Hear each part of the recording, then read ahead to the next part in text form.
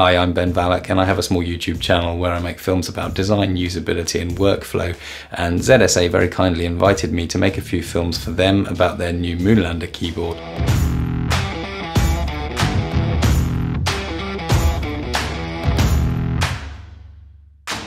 So in this video we're going to take a look at how to actually set up the tent shape of the keyboard, which you might find makes it more comfortable to use. So the first thing we need to do is loosen the side screws for the legs, which you can just do with your thumb. You just undo them, they're both anti-clockwise. So then we're going to grab the hex key and loosen the thumb cluster screws. So this is important to get right because the threads are reversed on one side to avoid the weight of the keyboard actually loosening that thread. So what you want to do is always lift the hex key to loosen. So the left half of the keyboard is actually loosening clockwise and the right half of the keyboard is loosening anti-clockwise. So what we do now is actually find the angle of the keyboard that we want to keep it at. So we're going to lift up the inside edge of the keyboard, keeping the outer edge flush with your desk.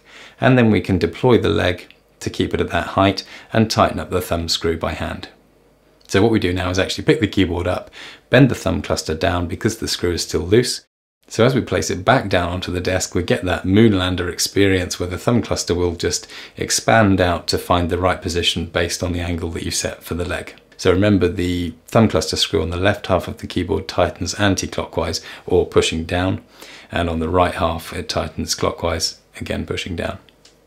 And that's it. So you can do that pretty quickly once you know the drill, making sure that it's dead flat against the sides and the thumb cluster matching the angle required by the leg. You know it's dead stable and it's got those 4 points of contact.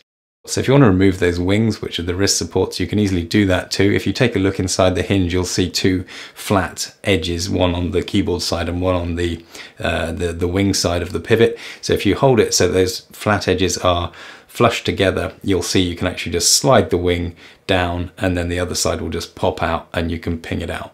So what's cool about the adjustable angle on the thumb cluster is it actually works the other way around. So if you find it a bit of a stretch in this tented configuration, if you've got slightly smaller hands and you want to bring the thumb cluster a little bit nearer, you can lay the keyboard flat on the desk and then lift the thumb cluster up, which makes them a little bit easier to hit with your thumb if you've got smaller hands. Just remember you're lifting with the hex key to loosen on both cases, which means clockwise to loosen on the left half of the keyboard.